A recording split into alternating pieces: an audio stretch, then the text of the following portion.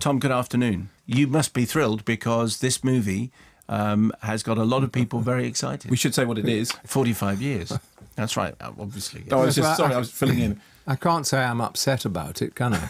Well, upset that people are talking about it. No, so I can't say that because I'm not. No.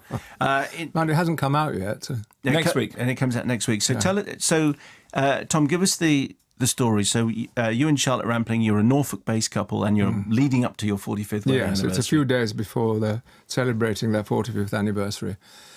And she brings in the post and it contains a letter from Switzerland, which he opens and he finds out that his girlfriend, who died in the mountains because she fell 50 years before, that her body has been found in the ice down there. They can see it because presumably he has to go and look up some words in the German dictionary. Oh, global warming, that's what it means. It's global warming. Of course, and there she is down there. And it's for him, it brings back his youth. And, gosh, 50 years, there she is. What does he say? She looked like she did in 1962, and I look like this. And it sort of stops him in his tracks. And when he should be helping his wife, Kate, with the preparations, he's just away up there in the mountains with his beloved of 50 years ago. And it's rather inconvenient, the timing. And the wife's sympathetic at first, but she's more and more, he seems to be affected by it. It's as though she's come to life again. As though they're haunted. She's haunting them both.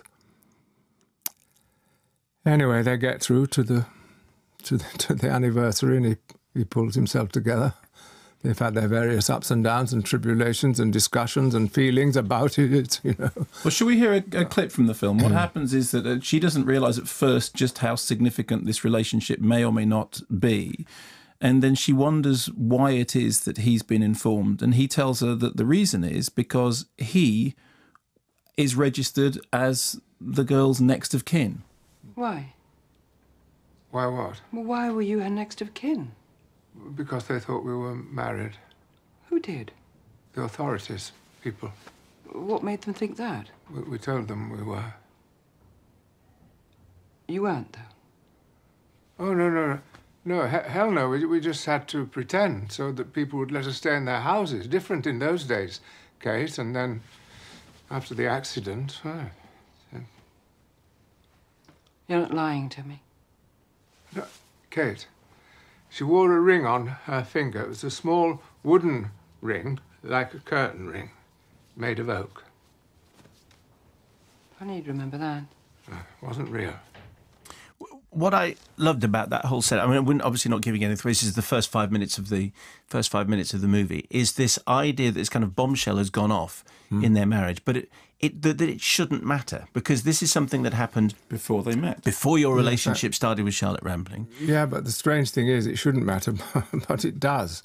There's something about the power of the image of the girl down there. They can see her in the ice.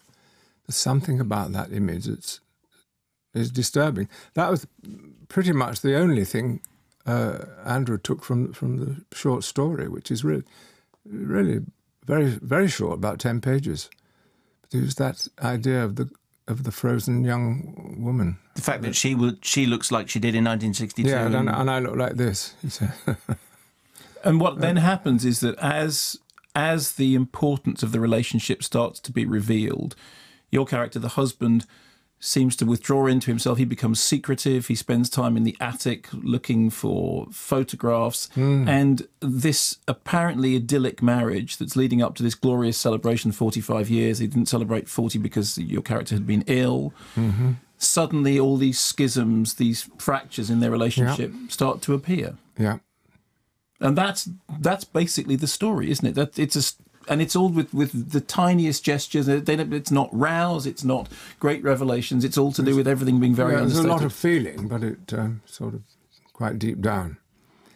Anyway, they do manage to make it to the celebration, and you know, they have a bit of a row. I mean, are you going to come? Are you going to go and are you going to go there? Switzerland. What he said, I can't walk to the village without stopping to draw a breath. How am I going to get up an effing mountain?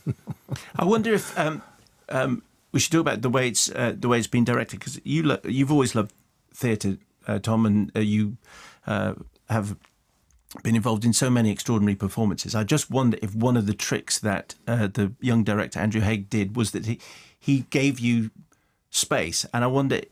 I mean, we're talking about the end of the movie, but in the vaguest terms, when you're making your speech, it felt quite theatrical. And well, I was shown it before I saw the film, because they wanted me to put on a few lines off camera while the camera then moved to Charlotte about the speech. In fact, he didn't use them, so Tristan, our producer, showed me the speech, and apart from a wide shot, very wide, in which I was very emotional. I thought, oh, hell, I've used up all my emotion.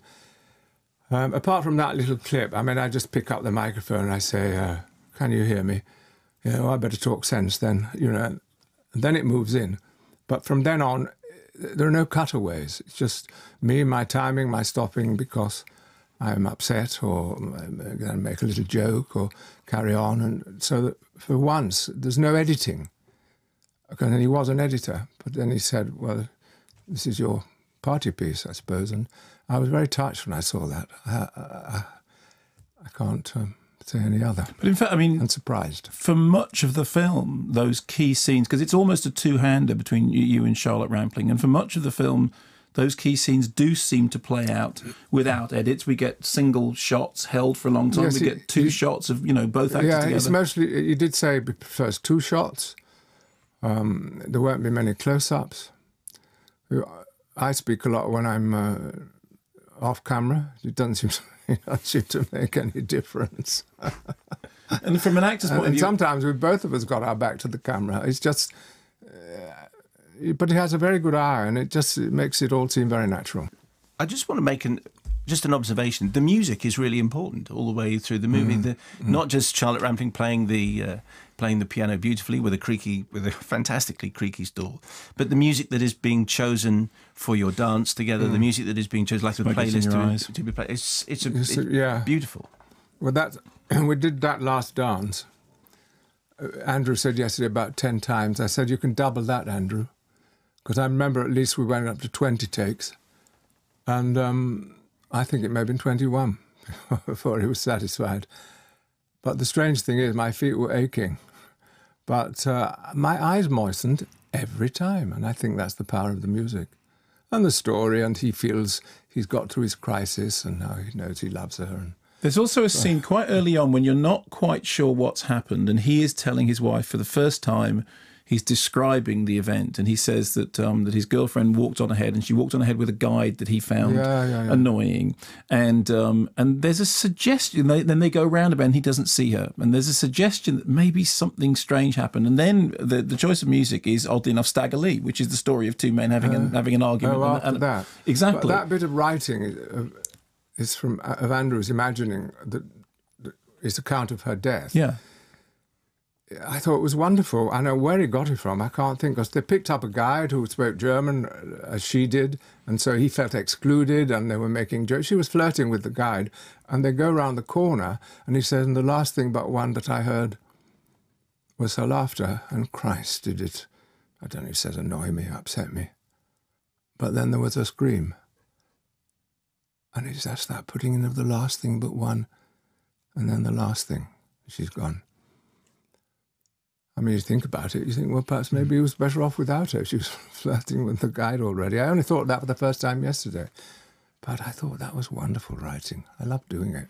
One of the many charms of the film, I think, is that it is a movie about ageing, but it's not about dementia. It's not. It's not about silly old people. But it is certainly about growing old and an established relationship and regrets and.